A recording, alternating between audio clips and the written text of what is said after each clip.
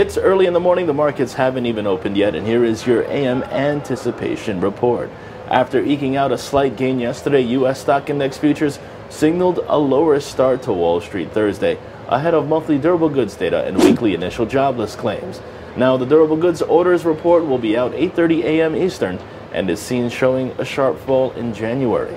Meanwhile, jobless claims numbers also to be released 8:30 a.m., and that will be followed by natural gas inventories for last week, 10:30 a.m.